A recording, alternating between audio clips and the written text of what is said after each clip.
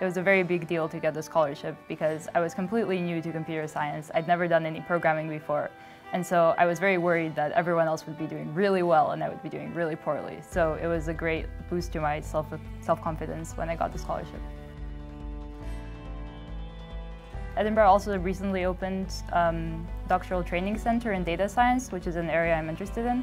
So they also offer bursaries for people to do four-year programs here.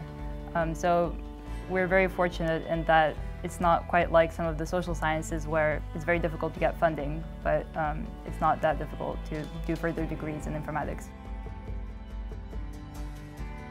They've been absolutely amazing.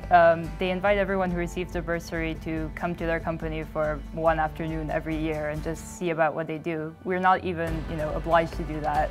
They don't require us to, do an internship there or work for them or anything like that. It's genuinely just them being really nice and helping out students who do well.